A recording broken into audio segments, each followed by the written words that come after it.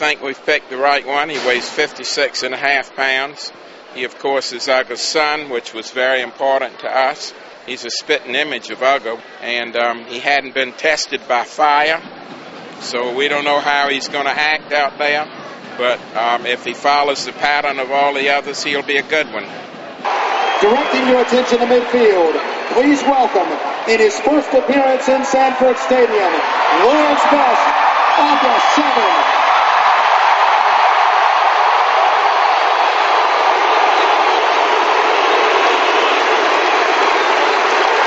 Accompanied by UGA Director of Athletics, Damon Evans, the transfer of power will be completed as University President Dr. Michael F. Adams slips the new spot power over the head of UGA VII.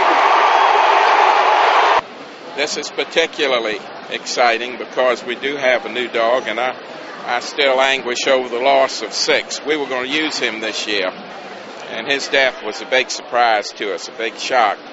But life goes on, and we think we've got the right one. He served well. He was a good one, and I think he's out there watching us now to make sure this game's going to go right.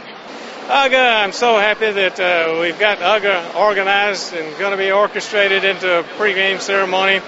He'll immediately go in the Hall of Fame. He's so popular. I've never seen a more popular dog. I thought it'd be hard to outdo his daddy, but it looks like he's going to get off to a roaring start. Well, I think he looks beautiful. I think just from looking at his pictures and seeing him, just a glimpse of him as he passed a moment ago, we'll be looking for a good season ahead. He looks good. He looks real good. They brought him on occasion. We were all trying to get over here to see him, but couldn't get to him. And finally, right here, he came through a minute ago and got to see him. So you can tell he's more of a puppy dog than he is a dog that's been around for a while. But it's a good dog.